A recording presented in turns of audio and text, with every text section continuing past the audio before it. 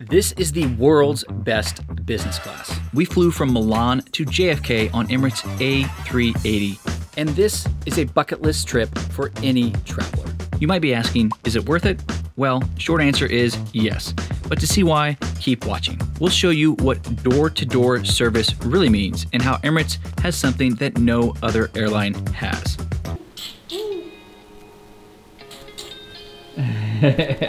She's like, what is that? Our flight home began like most, except it had one special benefit.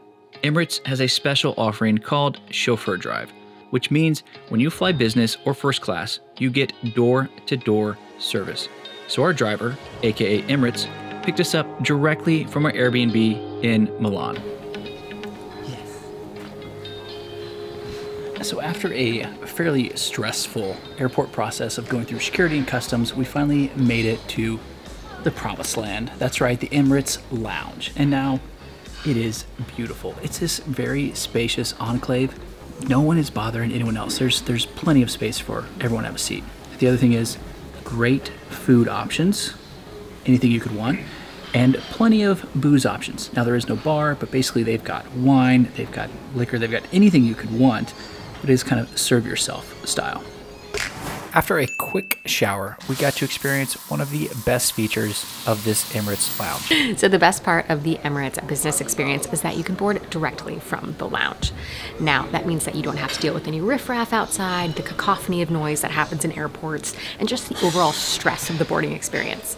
Emirates strips that away and you board directly from the lounge, which is my dream. Never have we been sitting in a lounge and then the gate to board is right there.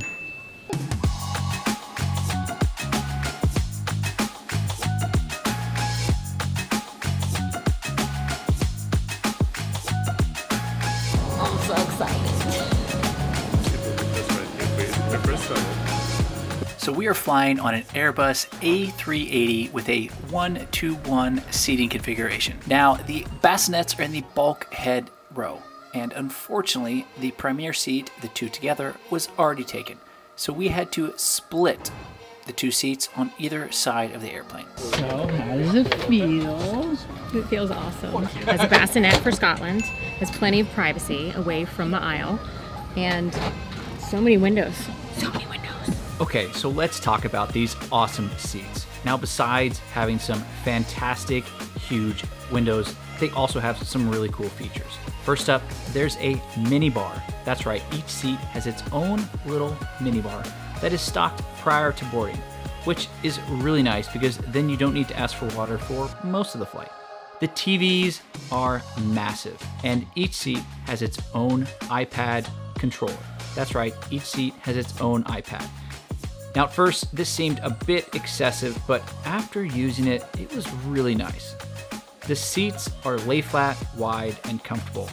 And lastly, the amenities kit, well, this was one of the nicest we've ever seen.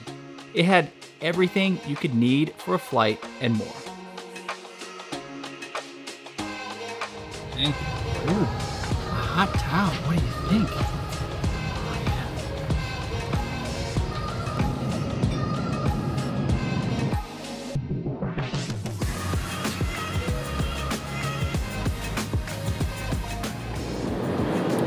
I've had many Aperol spritzes in my life, but I've never had one on an airplane.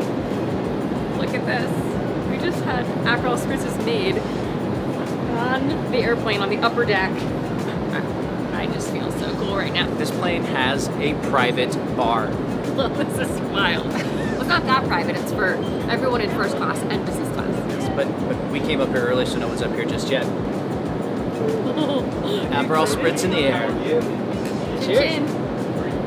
So basically anyone in business class or first class can come back here pretty much 5 minutes after takeoff, and the bartender's up here making drinks, basically whatever you would like. It's also nice that we have an area to come play with Scotland this whole time. Yeah, so if she wants to scream, she'll join everyone screaming at the bar having fun, right? Little note, if you're going to get a seat, you actually want to be as far away from the bar as possible because this is going to be the noisiest seats on the plane. In business class, there are two sections. The front section, which is much larger, and then there's a back section, which is about 5 rows. I would highly recommend not being in the back section because there's going to be a lot of foot traffic to the galley and to the bar, versus the front section is going to be far away from the noise.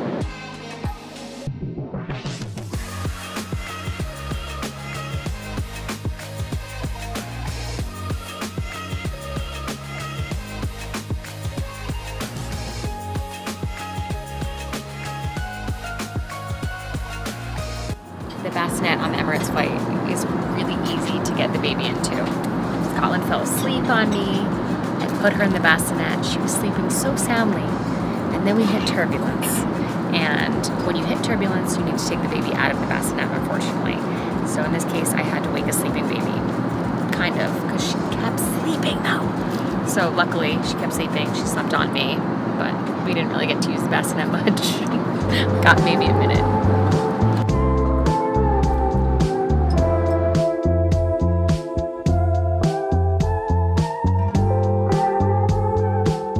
Trying to book a bassinet seat for your baby, there are designated bassinet seats that are always in the bulkhead. When you go to book your seat on the Emirates site or the app, there will be a tiny baby icon in the seats that have bassinet capabilities. So right now I am sitting in 7A, Scott is sitting in 7K. Both of these seats have bassinet capabilities.